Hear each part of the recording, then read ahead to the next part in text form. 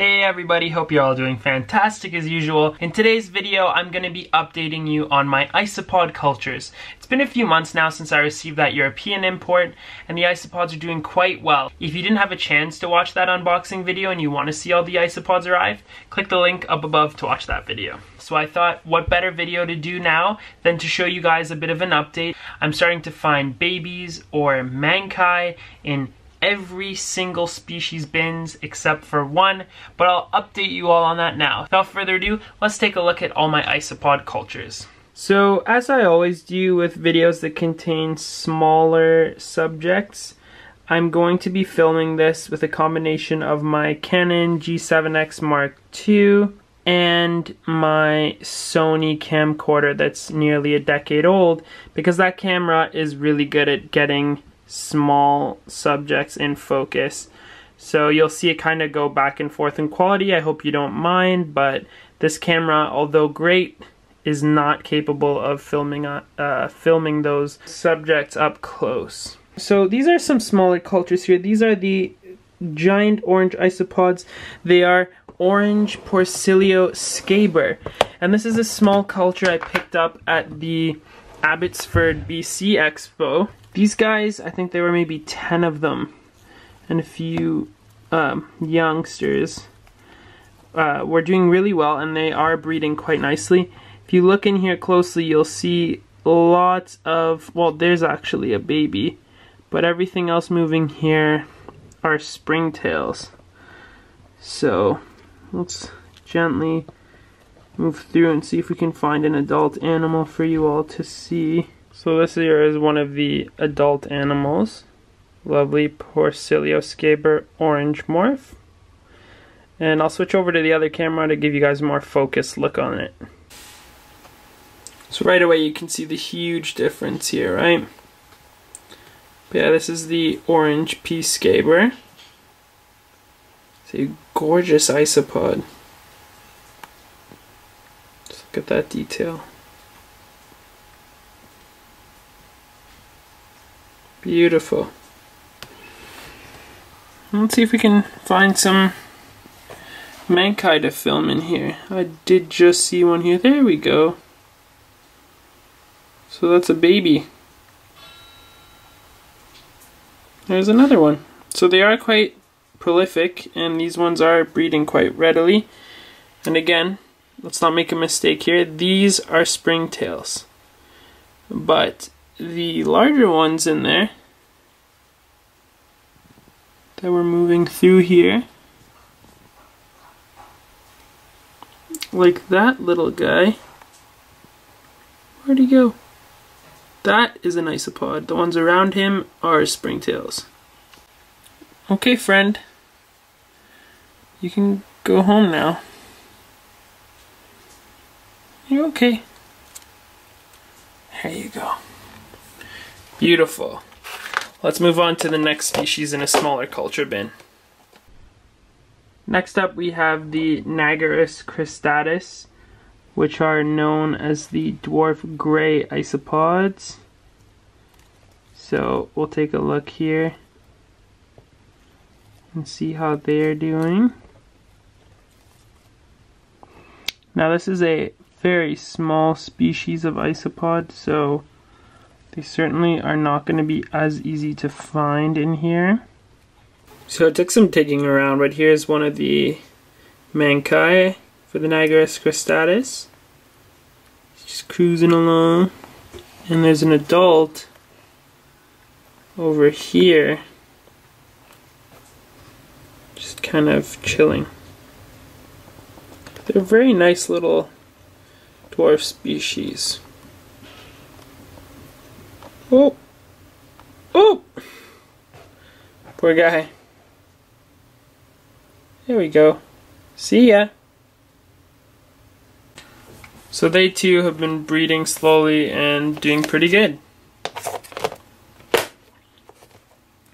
Next up, we're gonna check the Atlantosia floridanus. These guys like to be pretty wet most of the time. There's a ton of springtails in this enclosure, as you can see. It's kind of intense. They're really thriving in here. And these isopods are pretty fast, so hopefully we'll catch a glimpse of them before they all run away. Let's see if I can turn this slowly.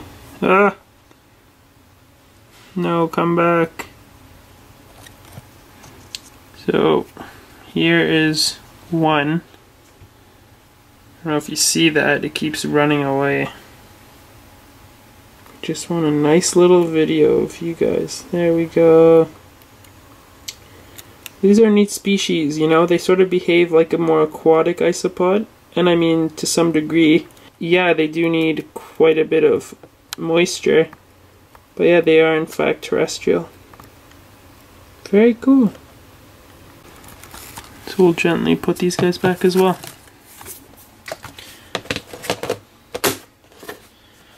Next we have the dwarf purple isopods.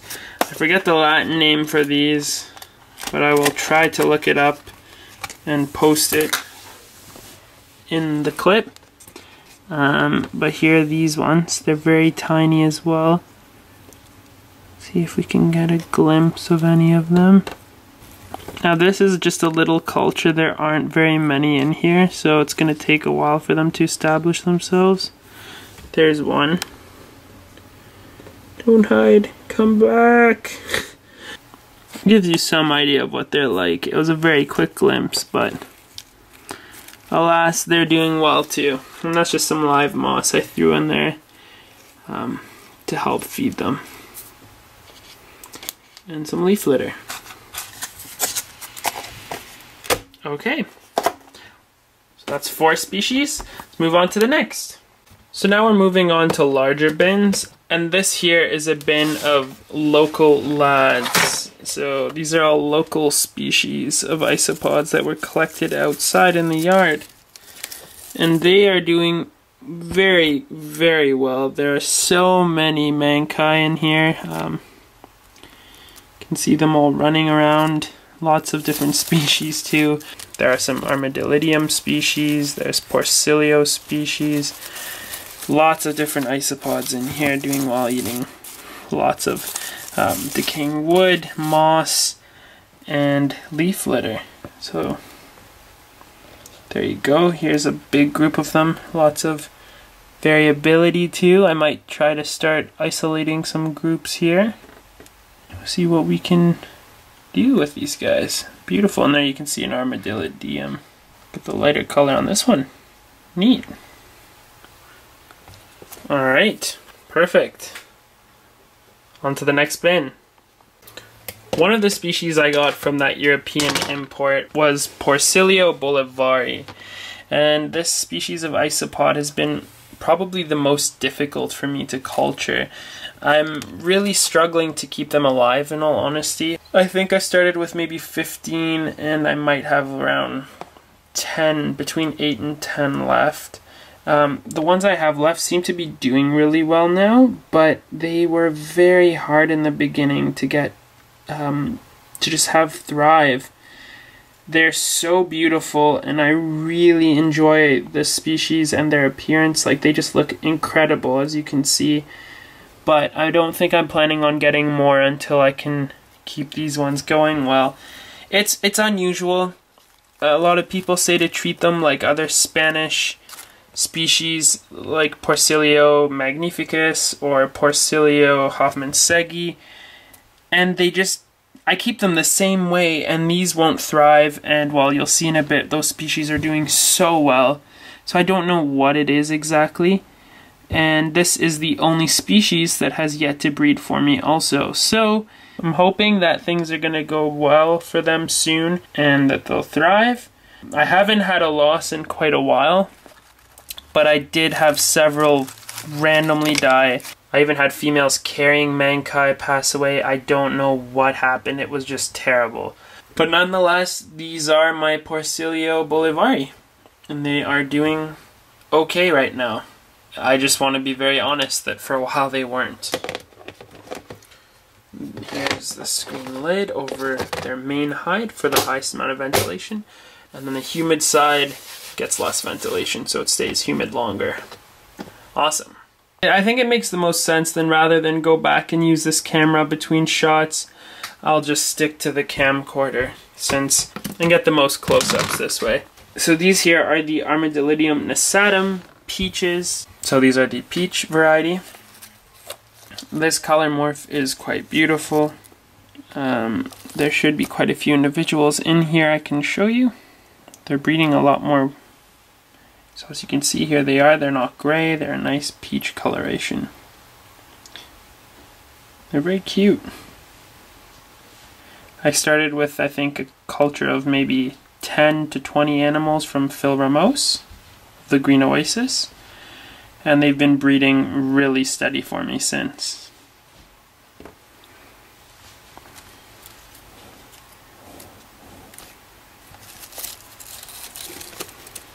And there's their moist area. There's some cuttlefish bone and decaying wood, moss.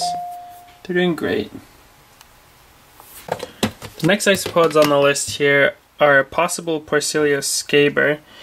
They are a white, I think they're koi Porcellio scaber, so it's like they're really supposed to be orange, but they're mostly white. So you can see this one has little flecks of orange on it, but overall its body is white.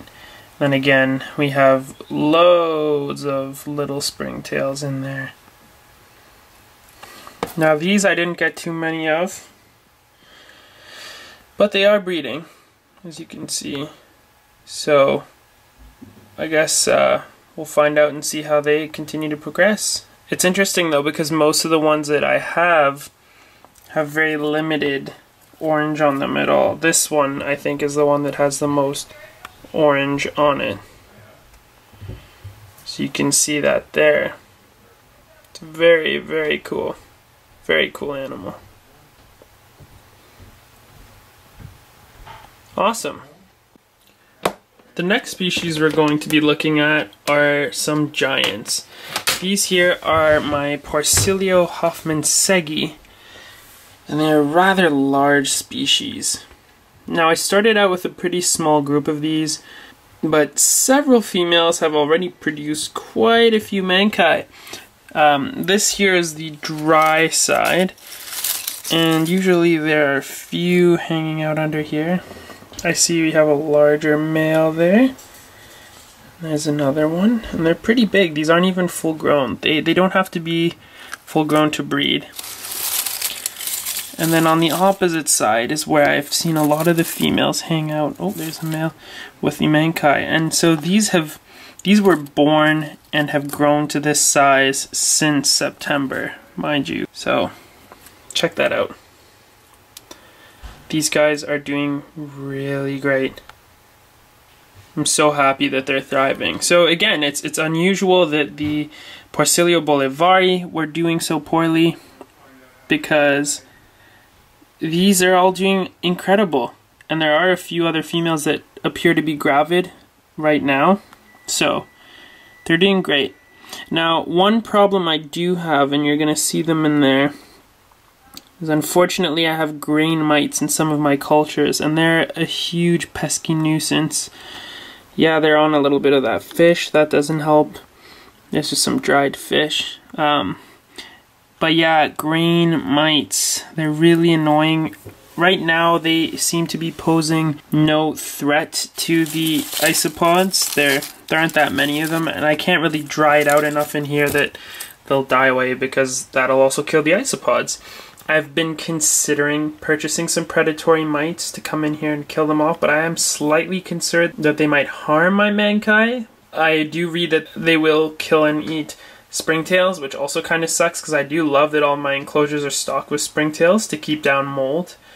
It's something I'm trying to decide right now, but I haven't seen them cause any harm to the isopod, so for now I'm not too worried about it. It's just gross to have little grain mites crawling around everywhere. Alrighty, let's go on to the next species. Next here we have the Armadillidium klugii montenegros. Now these guys took a while to kick into gear. They're doing very well. I'm not sure if most of them were juveniles when I got them, but I didn't find any mankai in here for the longest time, and I still don't find many, but they are breeding. There are some youngsters in here, and they're very beautiful and colorful species of isopod, as you can see. I really like them. They're characterized by the yellow and white and dark body with the gorgeous red coloration as well. So let's see if we can find ourselves mankai here. There usually are a few under here. Here we go. And look at them already at that tiny, oops, what are you guys doing? Don't jump. Already at that tiny size, they have that beautiful coloration. Wow, that one's quite red. That one's like super red. That's red. It's like almost reduced dark color and just red. Very neat. I've noticed I placed some lichen in here and they are liking it. How do you like that for a joke? Liking the lichen? Give me a thumbs up for that if you want. But yeah, these guys are doing very, very well. But yeah, these guys are doing fantastic.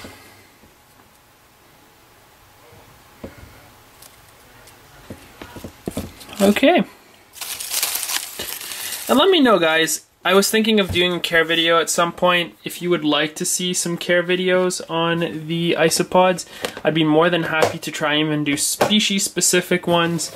Most of their care is pretty generic, but at least depending on the locality. But I could do how to care for isopod videos. There are a few out there, and some I really like and appreciate that have helped me with mine even. But if you want to see me do a video like that, where it's not just showing you the isopods, but actually teaching you how to care for them, how to collect different leaf litters, food, and create substrates to keep them on, let me know in the comment section down below. Just say I'd love to see the tutorial video, and if I get enough people asking for it, I'll definitely consider doing that. But for now, this is a nice update to tell you how they're all doing. Next, we have the Armadillidium maculatum, which are these zebra isopods. Now, this is a very cool culture that's been doing quite well. Also, these isopods are also originally from Phil Ramos of the Green Oasis. Now, what's cool about this culture is I've already noticed 2 different genetic variations. In this culture, we have a few maculatum that are not only just the standard zebra striping, so here's a bunch of mankai of the normal zebras, but we have these blotchy ones. I think I saw one in here a second ago. And that's sort of one right there. You see, it's not just a clean striping, it has reduced dark pattern and more white striping and coloration.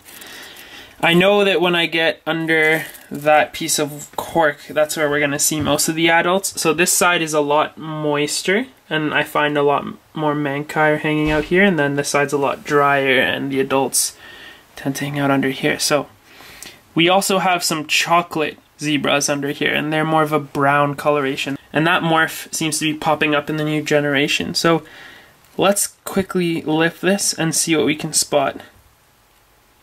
So right away you can see them all running. Here we have one of the chocolates. You can see that they're lighter colored, so some of them are dark. These are the true zebras, right? And then in the new generation there are a few that are popping up like that. So you can see the difference. There's a lot more white. So this is what the normal color would be. And then you have the increased blotching. And then here we have a chocolate zebra. So that's one that has the brown coloration instead of the darker black colored for the base of the body. Really, you know, they're not one of the rarest by any means, but they certainly are a favorite. They're just so cool looking. They're very beautiful. That contrast just looks so cool.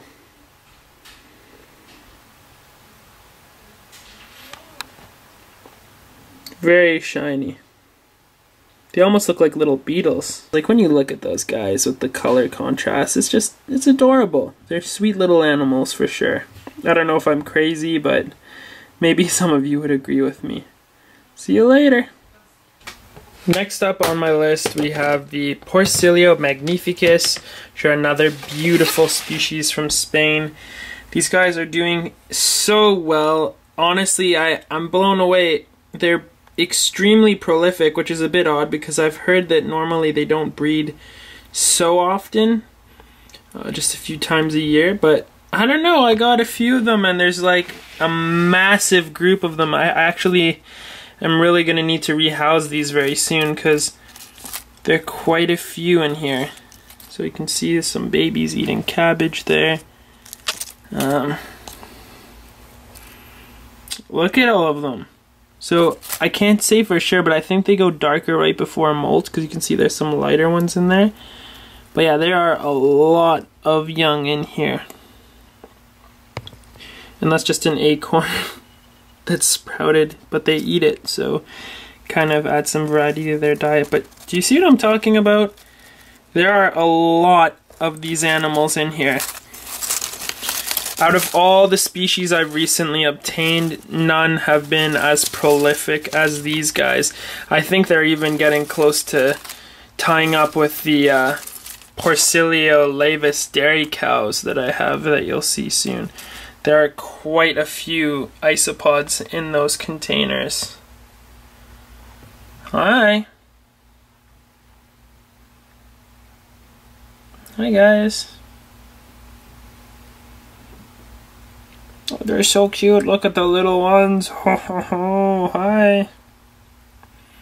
These are a lovely large size species. Yeah, so there you go. Now you've seen the Porcellio magnificus. Next we have the Porcellio scaber lavas. These are another very cool form of Porcellio scaber. Now what I like about these is that there's so much color variation between them. And I'm really hoping to split some up based on their colors. So what I want to do now is isolate the very vibrant ones from this group.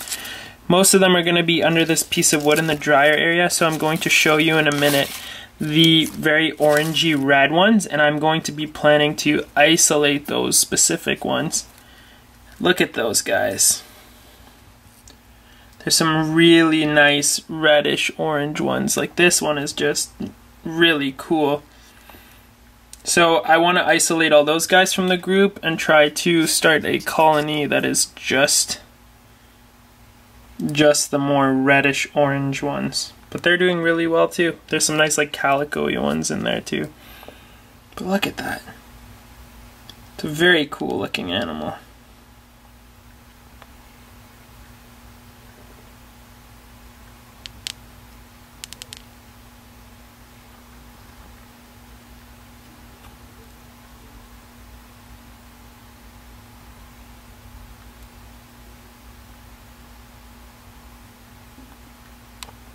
Alright, let's go ahead and put these guys back to you now.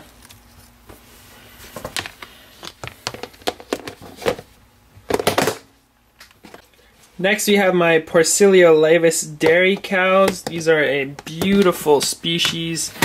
The Porcellio laevis has quite a few different forms. There's the milkback, the solid white, the dairy cow, the orange.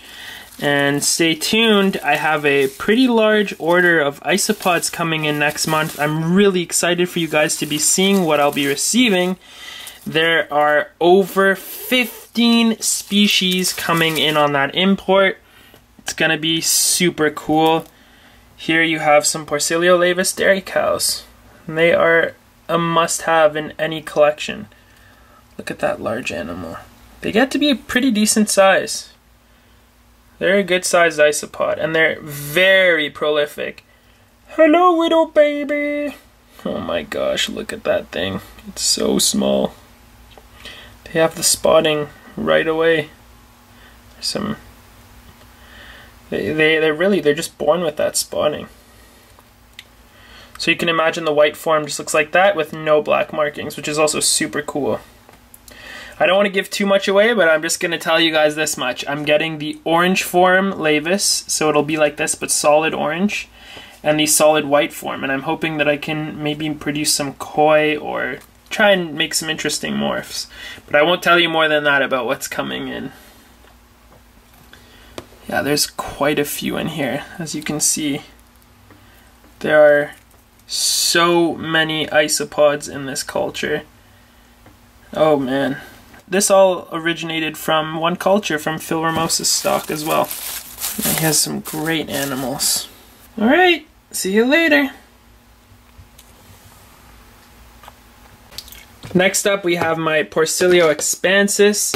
Now these are the normal classic ones. They're still pretty rare, but I am desperately trying to get my hands on some of the orange expansus. It's got to be one of my favorite looking isopods. I would love to culture them.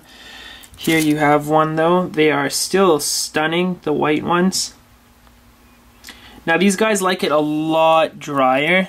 This one is funny enough on the more moist side, but overall I keep these probably more dry than most of my isopod species. And they're usually pretty calm. They're sort of a species that stays very stationary until the last second when you move around or do something, and then they just bolt. But yeah, I have about 8 of them in here. I was able to get a very small culture of them from Europe. And okay, fine, I said I wouldn't share more. I am getting some more just to add to the colony. So here are a few more. You can see a male there with a nice tail. And these are not full grown yet, but 2 of them do have mankai. I saw them. They're carrying mankai. So I'm very excited that they are thriving and will be producing some young very soon. And they do like a lot of decaying wood in their enclosure. They feed on that. I do give them some fish food and cabbage as well.